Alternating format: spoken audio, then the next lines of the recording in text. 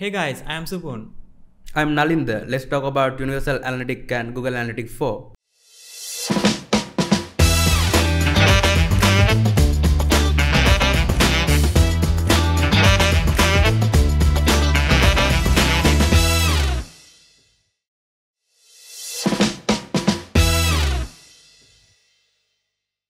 ඉතින් එහෙනම් අපි මුලින්ම කතා කරමු Universal Analytics ගැන. මම හිතනවා නලින්දට ඒක explain කරන්න පුළුවන් කියලා.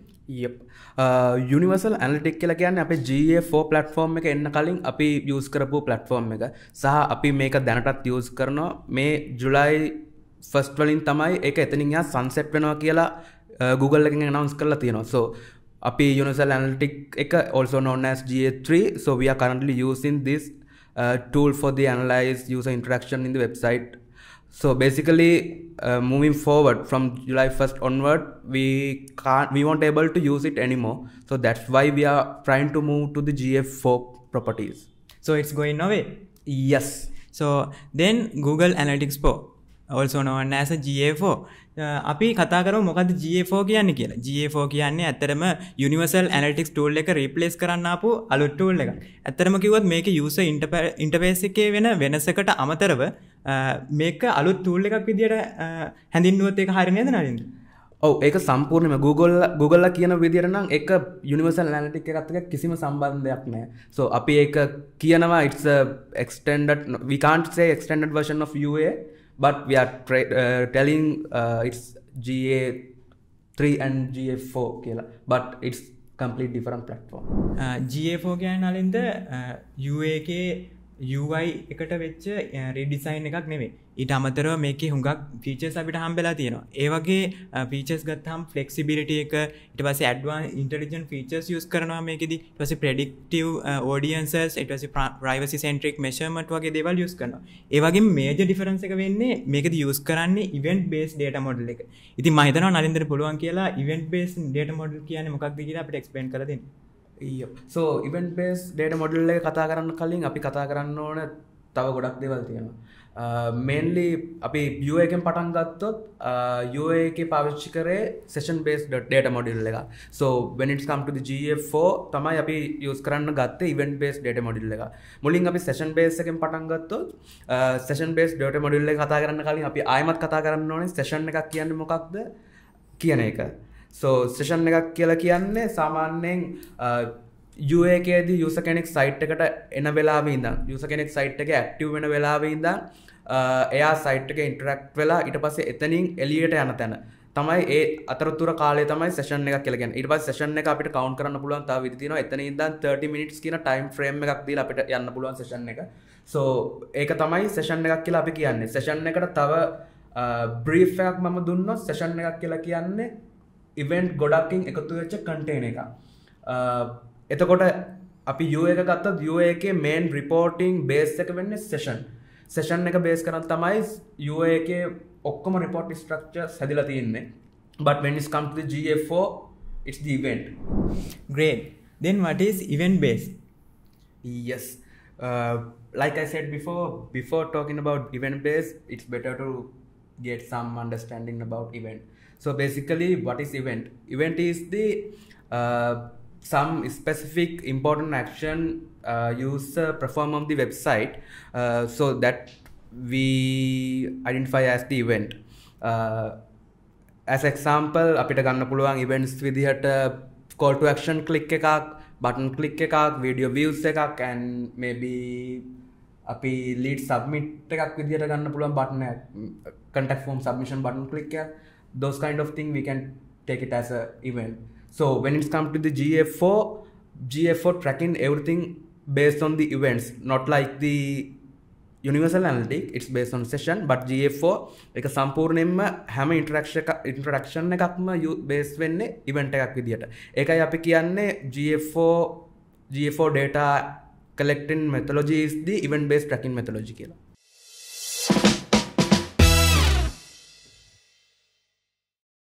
Okay Supun. ඇයි මේ වෙලාවේ GA4 කියන එක අපි ගොඩක් කතා කරන්නේ? හොඳ ප්‍රශ්නයක්. මොකද ප්‍රධානම හේතුව තමයි Universal Analytics එක it's going away. ඉතින් GA4 introduce කරලා දෙන්නේ 2020 ඔක්තෝබර් වල. හැබැයි ඩිජිටල් මාකටර්ස්ලා මම හිතන්නේ නැහැ ගොඩක් ඒ වෙලාවේ වරි වුණා කියලා අලුත් ටූල් එකක් ඉන්ට්‍රොඩියුස් කරලා දුන්නා කියලා Google එකෙන්. නරින්ද වරි වුණාද ඒක? මට ටිකක් කෝරි එකක් තිබ්බා. මොකද මම මතකයි GF4 launch කරපු වෙලාවේ ඒ වෙලාවේ මුකුත් නැහැ ඩොකියුමන්ට්ස් මුකුත් නැහැ. මම ගිහිල්ලා GF4 එකේ view එක හෙව්වා. මම හිතන්නේ මම සති දෙකක් විතර view එක හොයන්න මාන්සි වුණා. අන්තිමට view එකක් නැහැ කියලා හොයාගත්තා අන්තිමටම. yes ඒ වෙලාවේ කොහොමත් මට ඒක හොයද්දී මුකුත් තිබුණේ නැහැ කොහෙවත් තිබුණේ නැහැ Facebook group වලවත්. ගොඩක් කල් ගිහලා තමයි මම හොයාගත්තේ view එකක් නැහැ කියලා Google Analytics 4 එකේ. අනේ ඒ විදියට වෙද්දී අන්තිමට 2022 මාර්ච් වලදී Google කියනවා Universal Analytics is going away කියලා. එතකොට ගොඩක් මාකටර්ස්ලා කලබල වුණා. මොකද එයාලා යූස් කරපු basically යූස් කරපු data collection method එක උනේ Universal Analytics primary tool එක. එතකොට Universal Analytics නැති වෙනවා කියපු ගමන් ගොඩක් මාකටර්ස්ලට ප්‍රශ්නයක් වුණා කොහොමද අපි data collect කරන්නේ කියලා. අන්න එතකොට තමයි අපිට ඕන වෙන්නේ GA4 කියන එක. GA4 ඇවිල්ලා එතකොට අවුරුදු 2ක් වගේ කාලයක් වෙනවා. ඊට පස්සේ මේ ආසන්නයේදී Google කියනවා GA4 introduce කරලා තියෙන්නේ UA එක sunset කරනවා කියලා ජුලයි වල announce කරලා තියෙන්නේ. ඉතින් අපි ඉන්නේ දැන් ජූන් මාසේ. කියන්නේ මේ මාසේ අන්තිමෙන් පස්සේ අපිට Universal Analytics එකේ data මොකුත් දකින්න හම්බෙන්නේ නැහැ. ඉතින් මම කලින් මෙන්ෂන් කරා වගේ මේ තමයි Universal Analytics වලට අපිට තියෙන අවසාන මාසේ. අපි මේ මාසය ඇතුළතදී GA4 එකට මූණේ නැත්තම් එහෙම නැත්තම් මයිග්‍රේෂන් එක උනේ නැත්තම් ලොකු ප්‍රශ්න කොටකට මුහුණ දෙන්න වෙනවා කියලා කතා වෙනවා. මේ මොන වගේ ප්‍රශ්න වලටද අපිට මුහුණ දෙන්න වෙන්නේ අපි දැන් GA4 වලට මූණේ නැත්තම්? දැන් මූණ නැත්තම් ඒ කියන්නේ ජුලයි 1st වලින් එහාට අපිට අපේ වෙබ්සයිට් එකේ much important data ඔක්කොම ටික process වෙන්නේ නැහැ. historical data අපිට access කරන්න පුළුවන් ඔයා කලින් කව වගේ කාලයක් යනකම් but අලුත් data process වෙන්නේ නැහැ. So no option, we have to move to GA4. There is a few method to move to GA4. We can migrate from UA to GA4, or else we can create complete new property for GA4. So අපි UA එක migrate කරොත් GA4 එකට අපේ එතන තියෙන settings users ලා හැමදේම අපි migrate කරනවා GA4 එකට. So it's really recommend to create new property to GA4. හරි. ඒ වගේම අපිට ඔප්ෂන් එකක් තියෙනවා නේද GA4 එකයි UA එකයි කනෙක්ට් කරලා තියන්න. ඒක කරලා තියෙන එකද ඔයා රෙකමන්ඩ් කරන්නේ? yes so එතන අපි කනෙක්ට් කරොත් UA එකයි GA4 එකයි අපිට එතන තියෙන benefits කීපයක් තියෙනවා. අපිට අපේ audiences conversion events නැත්නම් අපේ basic events අපිට ඒ ටික ඔක්කොම migrate කරගන්න පුළුවන් UA එකේ ඉඳලා GA4 එකට directly. Otherwise we have to create it on the GA4. හරි. හුඟක් මාකටර්ස්ලට තියෙන ප්‍රශ්නයක් තමයි අපි සන්සෙට් එක උනාට පස්සේ එහෙම නැත්නම් ජූලි 1st එකෙන් පස්සේ අපිට කනෙක්ට් කරලා තියෙන ප්‍රොපර්ටිස් දෙක අන්ලික් කරන්න ඕනේද කියන එක. ඇත්තට මේකට දෙන්න තියෙන උත්තරේ එහෙම අන්ලික් කරන්න කිසිම අවශ්‍යතාවයක් නැහැ. අපිට ඒක ඒ තියෙන විදියටම තියෙන්න පුළුවන්. මොකද අපිට අපේ හිස්ටොරිකල් data හැම දෙයක්ම Universal Analytics එකේ තව අවුරුද්දක් යනකම් ස්ටෝරේජ් වෙලා තියෙනවා. ඔව් සුපුල්. ඒ ඔක්කොම ප්‍රශ්න වලට වඩා ලොකු ප්‍රශ්නයක් අපිට තියෙනවා හැමතැනම. මොකක්ද ඒ ප්‍රශ්නේ? ඔයාම කියන්නේ how can we transfer our UA data to GA4? It's impossible. ඇත්තම කතාව අපිට කවදාවත් අපේ GA4 එකේ පරණ අපේ UA එකේ තිබ්බ data GA4 එකේදී දකින්න හම්බෙන්නේ නැහැ. ඒ කියන්නේ අපිට කවදාවත් අපේ UA interface එකේ තියෙන historical data GA4 එකට directly import කරන්න අවස්ථාවක් ලැබෙන්නේ නැහැ. ඉතින් අපි කවදා හරි හිතාගෙන ඉන්නවා නම් අපේ GA4 එකේදී අපේ historical data කම්පෙයාර් කරන්න පුළුවන් කියලා ඒක කවදාවත් වෙන්නේ නැති දෙයක් කියලා Google මෙන්ෂන් කරලා තියෙනවා. ඒකට හේතුව තමයි data gathering methodology එක වෙනස් එක. So UA and GA4 using separate different data gathering module. So we can't import UA data to the GA4 and it's not fair to compare those different data, I guess. Yeah. ඔයා කියන්නේ උත්සාහ කරන්නේ GA4 එක ඇතුළේදී UA එකේ තියෙන data compatible නැහැ කියලා. Yes.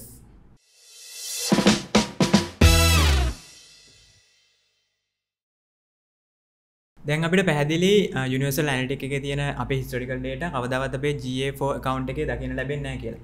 ඉතින් අපි දැන් බලමු මොනවද මේ data වල තියෙන නැත්නම් මේ metrics වල තියෙන වෙනස්කම් මොනවද කියලා. අපි මුලින්ම යමු user metric එකට. user metric එක ගත්තාම අපි හැමෝම දන්නවා Universal Analytics එක ඇතුලේ අපිට user metrics දෙකක් තිබ්බා. total users සහ new users කියලා. හැබැයි අපිට GA4 එක ඇතුළේදී user metrics තුනක් දකින්න පුළුවන්. එකක් total users, new users and active users. එතකොට අපි normally users කියලා universal analytics එකේදී ගත්තේ total users ලා. හැබැයි GA4 එකට එද්දී users ලා කියලා අපි primary metric එක විදියට ගන්න active users ලා. එතකොට අපි users count එක අරගෙන universal analytics එක එක්ක Google Analytics 4 එක නැත්නම් GA4 එක compare කරන්න ගත්තොත් එහෙම අපිට ලොකු ප්‍රශ්නයකට මුහුණ දෙන්න වෙනවා. මොකද මෙතන primary metric එක විදියට තියෙන්නේ total users. හැබැයි GA4 එකේදී active users. මේ දෙක අතර ලොකු වෙනසක් තියෙනවා. Okay, let's talk about the another metrics. Page views. Page views එක ගත්තට පස්සේ නලින්ද අපිට universal analytics එකේ සහ GA4 එකේ Google Analytics 4 එකේ page views වෙනසක් තියෙනවා. එතකොට universal analytics එකේදී අපිට page views වර්ග දෙකක් තියෙනවා. එකක් page views අනික unique page views. හැබැයි GA4 එකට ආවට පස්සේ අපිට තියෙන්නේ page views කියන metric එක විතරයි. එතකොට අපි metrics compare කරද්දී page view කියන metric එක compare කරනවා නම් අනිවාර්යෙන් ඒ ගැනත් සැලකිලිමත් වෙන්න ඕනේ. ඉතින් අපි move වෙමු ඊළඟ metric එකට. yes එතනදී අපිට mismatch එක part එකක් තියෙනවා GA4 කියලා කියද්දී අපි ඒකට simply කියන්න පුළුවන් web plus app. ඒ කියන්නේ අපි UA එකේදී අපි completely based on the website but when it's come to the GA4 it's web plus app. UA එකේදී අපිට app එකක් track කරන්න ඕන නම් අපිට Firebase එක තියෙනවා. ඒක through අපි ඒක කරන්න ඕන නම් but when it's come to the GA4 we can track both platform, web platform and app platforms via the GA4. Yes. What is your next question? Yeah, let's move on to the bounce rate. Yes. So අපි අපේ කලින් මේක ගත්තොත් ඒ කියන්නේ කලින් universal analytics එක ගත්තොත් universal analytics එකේ අපි track කරපු main metric එක තමයි bounce rate කියන්නේ. basically bounce rate එකක් කියන්නේ මොකක්ද කියලා කිව්වොත් අපි user කෙනෙක් එනවා site එකට එයා site එකට ඇවිල්ලා site එකේදී එයා එතන meaningful interaction එකක් ගන්න තු ඒ කියන්නේ click එකක් හරි මොකක් හරි event එකක් perform කරන්න නැතුව නැත්නම් interaction එකක් නැතුව එයා එතනින් site එකෙන් එළියට ගියොත් අපි ආව count කරනවා bounce user කෙනෙක් විදියට. ඒක sessions වලින් percentage එකක් විදියට ගත්තම තමයි අපි bounce rate එක අපි calculate කරන්නේ. But in the GA4 bounce rate is not there. මොකද මේක session based platform එකක් නෙමෙයි හින්දා. ඒ වෙනුවට අපි replace කරලා තිනවා engagement rate එක. engagement rate එක ගැන කතා කරන්න කලින් අපි හිතුවොත් engage user කියන්නේ කවුද කියලා. There's a few criterias to complete. User කෙනෙක් site එකට ඇවිල්ලා එයා 10 second ඉන්නවා නම් site එකේ or එයා at least 2 page view කරලා තියෙනවා නම් site එක ඇතුලේ එහෙම නැත්නම් one conversion event එකක් perform කරලා තියෙනවා නම් site එක ඇතුලේ අපි ආව engage user කෙනෙක් විදිහට ගන්නවා. So ඒ විදිහට අරගෙන එයාව percentage එකක් විදිහට පෙන්වන එක තමයි engagement rate එක කියලා කියන්නේ. ඒක තමයි bounce rate එක replace කරන්න GA4 එකේදී. ඒත් අපිට GA4 එකේ still we can get the bounce rate. ඒක වෙන්නේ opposite site එක engagement rate එක. ඒ කියන්නේ engagement rate එක අපිට එයා දුන්නොත් 60% කියලා bounce rate එක එයා කියනවා 40% කියලා opposite site එක. So අපිට කවදාවත් compare කරන්න බෑ UA versus GA4 bounce rate එක. මොකද different calculation method එකක් තියෙන්නේ මේ platform දෙකේදීම. So ඒක තමයි bounce rate එක ගැන අපි කතා කරන්නේ. ඒකට සරලවම කිව්වොත් bounce rate එක කියලා කියන්නේ GA4 එක ඇතුළේදී engagement rate එකේ inverse එක. Negative side අනිත් පැත්ත. ඒ කියන්නේ inverse side එක. Yes. Okay.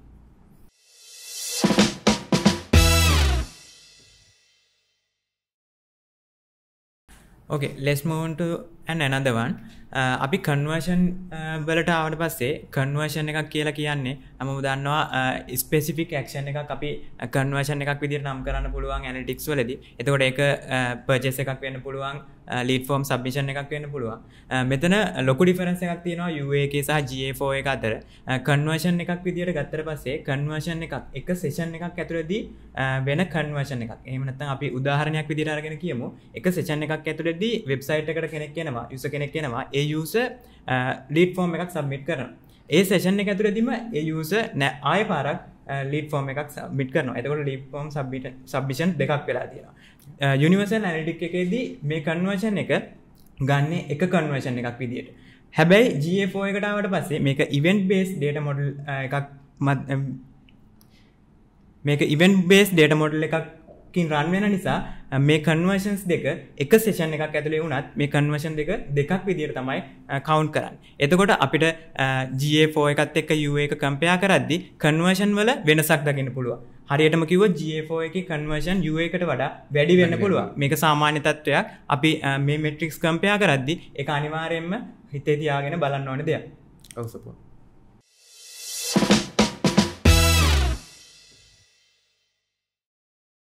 Okay Nalind, let's move into the last part. අපි දැන් කතා කරමු මොනවද best practices. ඒ කියන්නේ අපේ data ඉස්සරහට measure කරගෙන යන එක continuously කරගෙන යන්න පුළුවන් විදිහට GA4 එක setup කරගන්න පාවිච්චි කරන්න පුළුවන් best practices ගැන කතා කරමු.